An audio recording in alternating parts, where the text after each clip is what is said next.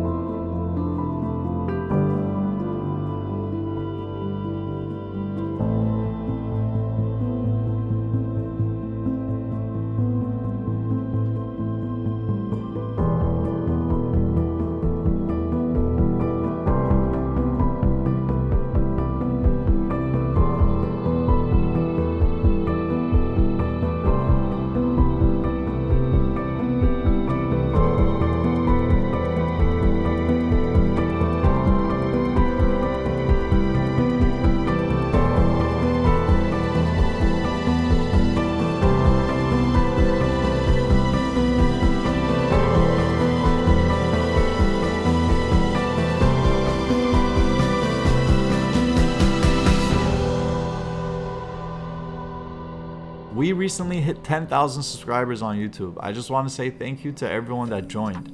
Without you, this wouldn't be possible. I got some t-shirts and some hoodies that I'm going to be giving away on February 7th. All you have to do is like the video and comment which one do you want.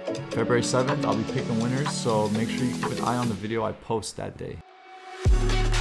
Click the subscribe button. You know you want to.